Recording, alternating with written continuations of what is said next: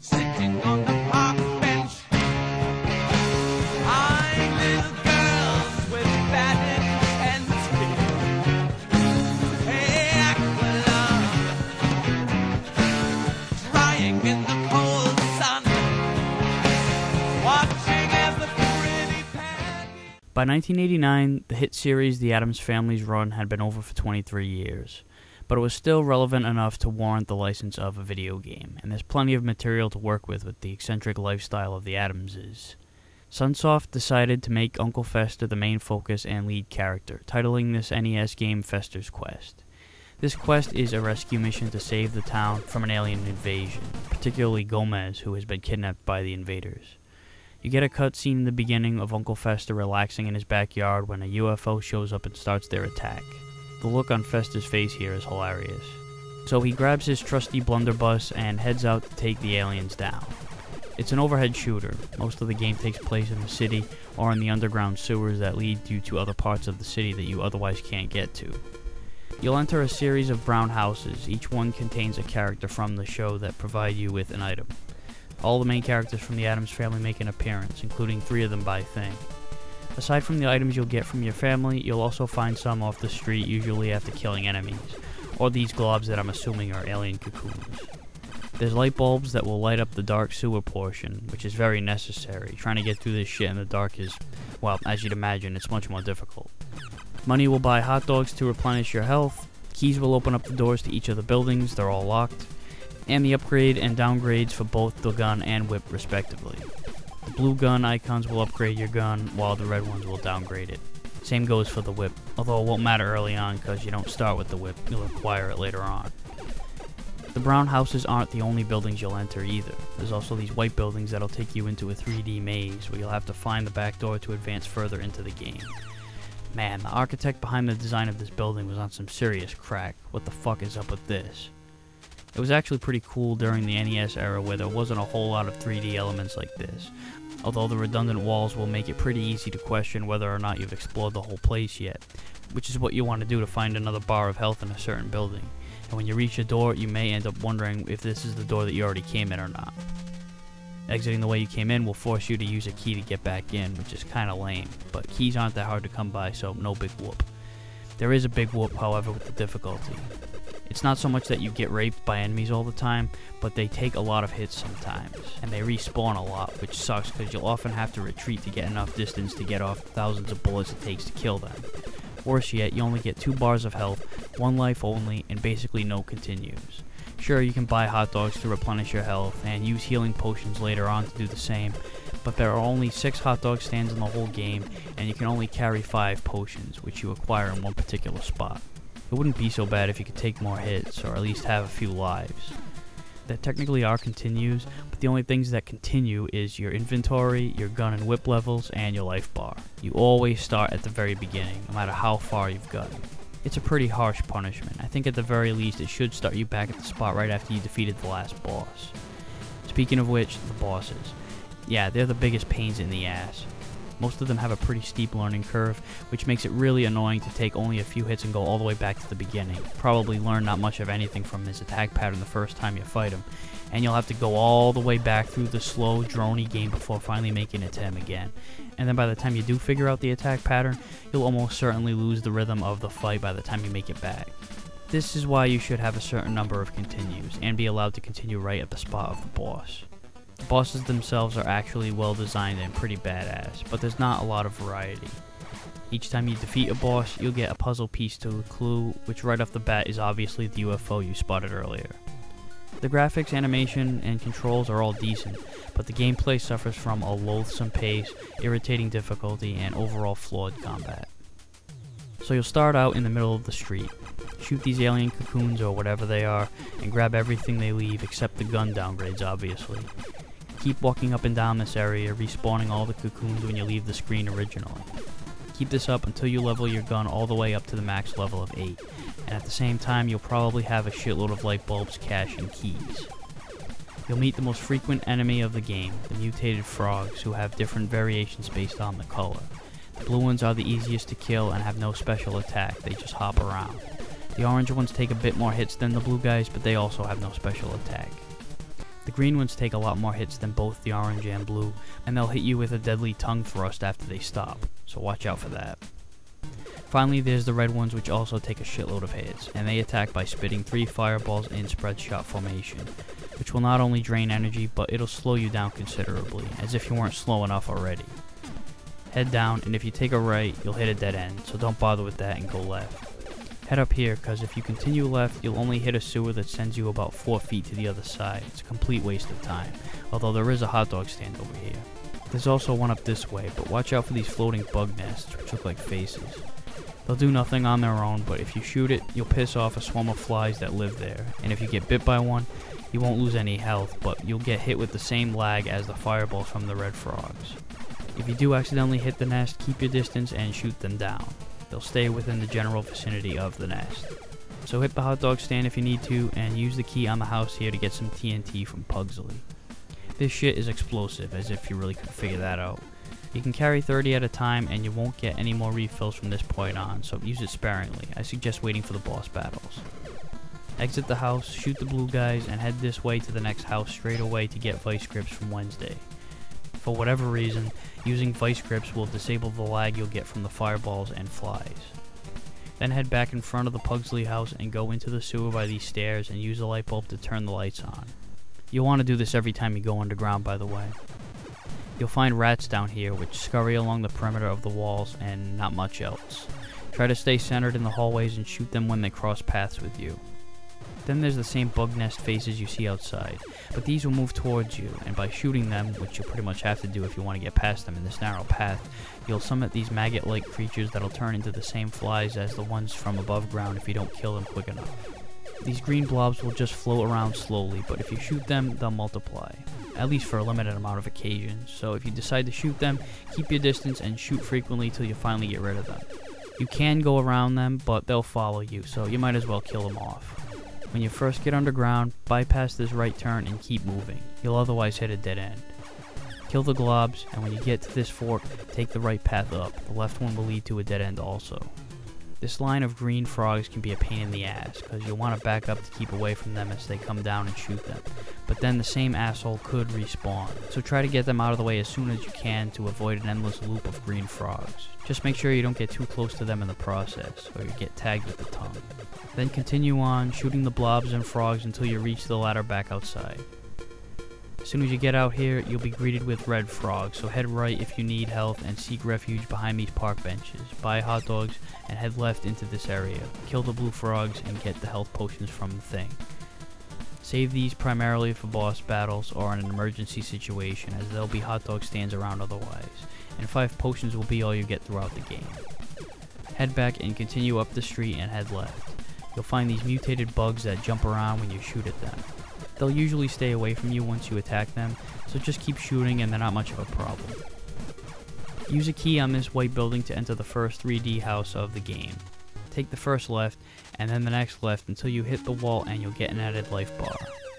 Exit either door in the building and head back to the hot dog stand to fill up your life meter completely. Then head back to the white building and head right, blast the frogs in the way, and continue left here and you'll get to another brown house with thing in it. It gives you invisible potions. These potions don't make you invisible at all, they make you invincible. Someone fucked that one up. Now head back and down the middle path you just bypassed, which leads underground. It's a linear path of frogs, rats, globs, and these red chompers that sneak through walls.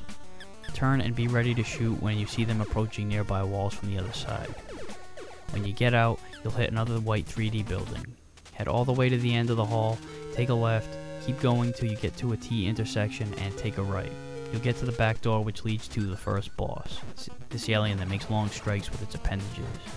He'll attack with one arm at a time 3 times, and then attack with both at once on the 4th shot, which is his cue to shift over.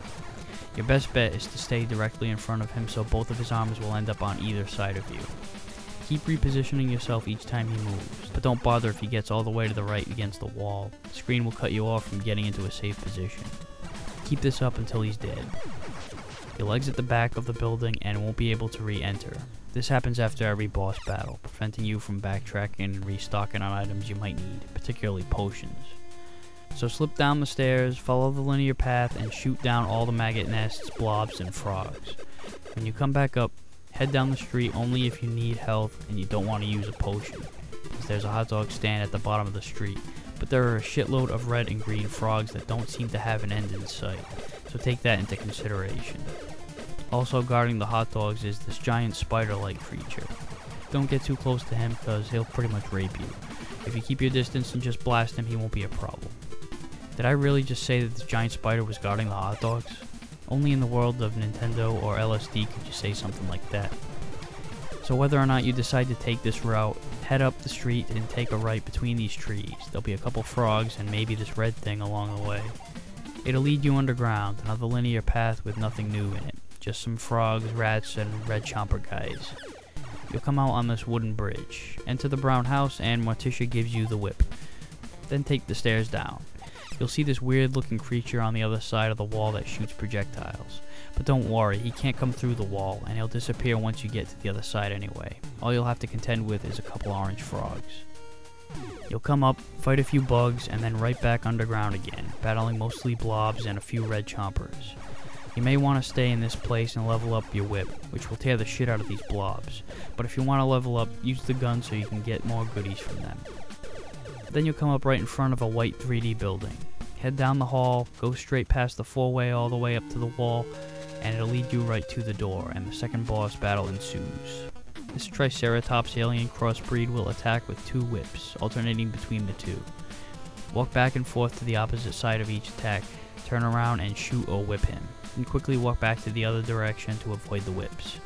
Once in a while, move downward to give yourself more room, because each time you turn to face him, you'll have to move up a bit, which will eventually lead to you walking into him, and you don't want to do that. This boss isn't really that hard to get the hang of, but it does take a shitload of hits, just like every other boss, so don't get careless. After taking him out, go down the stairs, kill the globs and chompers, and skip the north path.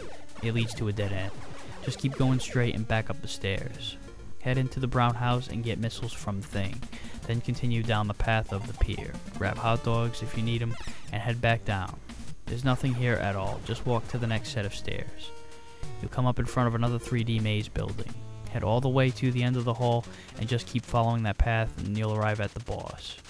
It uses its sword to summon up a spread shot of 3 projectiles. Worse yet, his shield will protect most of his body, but it will pull the shield away when attacking. So wait until he charges up the sword, where he'll freeze momentarily and head down and across a few steps so he'll miss and lay into him when he's attacking. Then move back up so he'll back away. If he gets close to the bottom, he'll corner you and you're fucked. If this becomes too much of a pain in the ass for you, use missiles or TNT. After defeating him, head down the stairs, defeat all the blobs in your way, go back up, and then go into this hole in the pier. Follow the linear path, blasting blobs, and come back out, and you'll come to another 3D building. Take the first left, follow the path to the corner, take your second right, and then the second left, and the door will lead you to the fourth boss. This bastard is a pain in the ass. Similar to the last boss, he has a shield and fires off a spread shot, but this guy will move around while attacking, so if you try to position yourself to avoid it, he'll just move over and nail you. You can use missiles, and I recommend it if this strategy here doesn't work. Give yourself some distance, walk to the right so your attacks will line up just to the right of his shield, turn, shoot, and quickly head left and get between his spread shot. He'll jump before shooting, so use that as a cue to start walking left. Thankfully he won't charge you and you'll be able to keep your distance without having to reposition him. Unfortunately, he takes more hits to kill than the preceding bosses, which always increases with each boss that you fight. Eventually you'll take him out. Head down the next set of stairs and follow the path, killing all the frogs, chompers, and globs, oh my. You'll surface and fight off some hopping bugs, frogs, and a fly nest. There's also a hot dog stand along the way to recuperate. Head into the next brown house where Grandmama gives you some nooses. These will summon the Butler Lurch to appear and wipe out all the enemies on screen. You'll get 15 of these, but save them for the home stretch. Believe me, you're gonna need them. Move on, killing the frogs and chompers that pop up along the way, and take the secret path here to get to the family house and get an added bar of health. Then head back underground. This room consists of mostly green and orange frogs, and some chompers, globs, and blue frogs here and there. It looks like there's a fork in the road here, but it leads to the same destination, so it doesn't really matter. Just make sure you head left and hug the perimeter to get to the stairs back out. Going right will just lead you to a dead end. Head back out, kill the long line of chompers, and follow the path to the stairs underground. Follow the path, killing the globs and orange frogs, and you'll be back outside again. You'll hit yet another 3D building. This one's pretty big. Take your first 2 lefts, then a right at the T intersection, then your next right, a left at the next T intersection, and a right at the next T, and you'll hit the door, which leads you to the 5th boss. This creature will spit out a fireball quickly, followed by a spread shot of 3 projectiles. Stay as far away as you can, shoot, and walk to the left or right, whichever has more space, right as he's spitting the fireball. And if you position yourself correctly, you should be able to get between the shots. Thankfully, this prick doesn't have a shield like the last 2, so it's much easier to connect, but it does take a long time to kill due to its insane amount of endurance. Your thumbs will fucking hurt after playing through this game. After you finally take this bastard down, kill the frogs that stand between you and the next staircase and head down. There's nothing here, just a clear path to the next staircase up. Walk along the line, killing the chompers in your way, and this gravesite will somehow lead you to the UFO spaceship. There are these eye ghosts that float up and down, and they increase in speed each time you shoot them, so you may want to just walk around them. You can only hit them when they're level with you horizontally, so don't bother with the whip. Just shoot continuously and at a distance if you want to kill them. Then there are these spiked globs, and I call them globs because they resemble the green globs in every way except that they have spikes on them. They multiply too, so use the whip on them unless you want to level up your gun or whip. These things will scurry along the walls, stop momentarily, and fire off 3 bubbles at you. Use the whip on the green center, but it will close up when it attacks, so once you see that, get away and maneuver your way between the attacks. Then there are these sons of bitches. They're very difficult to defeat without getting hit. They aggressively follow you, fire off 3 green projectiles, and on top of that, they take forever to kill. So if they trap you, the best bet is to fire off a noose. These green things are very similar, except they shoot a barrage of bubbles whenever you hit it. So try to avoid them, but if you get trapped, use the noose. Most of the spacecraft is a linear path with all the enemies I previously mentioned, until you get to this wide open area with a shitload of frogs and other monstrosities. Head to the lower left hand section of the room and head up this path. Quickly take the path downward while trying to avoid this green prick, and take the first right. Follow this path and soon after is the final boss, this huge ass machine with guns mounted in the center that fire straight ahead consistently, and this projectile that weaves around at different trajectories based on where your position is on the screen. This is the most difficult boss in the game by far, but it's also the easiest. What I mean by that is that there's a trick. First off, you have to take out one of the guns so you can hit the real target, which is in the center. Stand right here, and you won't be in the path of the gun, and the projectile will just sail around you. Just keep firing at the gun until it's destroyed. Then readjust your position so you're right here this time, and fire continuously. I know it seems like a cheap shortcut, but fuck. Even getting all these shots in rapidly takes a while. Just try to imagine battling this fucking thing while moving around and dodging everything. Fuck that. So after taking him down, the spaceship blows up and the people cheer Uncle Fester by pumping their fists in unison. So that was Fester's Quest, a fatally flawed shooter that had a pretty good concept, but a failed execution. If you want to play an Addams Family game, there are definitely better choices from other consoles. And that wraps up this edition of Aqualung's Game Reviews. See you next time.